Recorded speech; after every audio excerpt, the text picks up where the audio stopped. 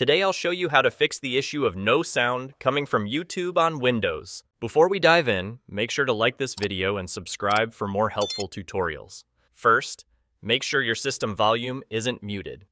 Click on the speaker icon in the taskbar and check if the volume is turned up. If you see a mute symbol, click it to unmute.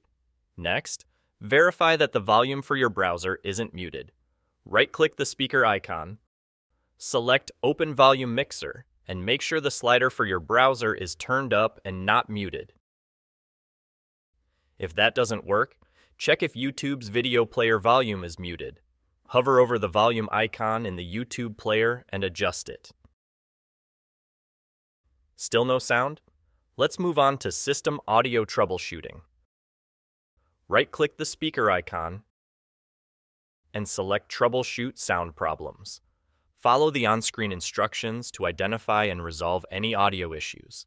If the problem persists, restart your browser, close it completely, and reopen it to see if the sound returns. Another step is to clear your browser cache. In Chrome, go to Settings, Privacy and Security. Clear browsing data. Select cached images and files and clear them. Restart your browser and try YouTube again. Make sure your audio drivers are up to date. Press Windows + X, select Device Manager, expand Sound, Video, and Game Controllers. Right-click your audio device and select Update Driver. Choose the Search automatically for drivers option. If none of this works, check your default audio device settings. Right-click the speaker icon, select Sounds, go to the Playback tab, and ensure the correct audio device is set as default. Click on Configure and then test it, and ensure Set Default.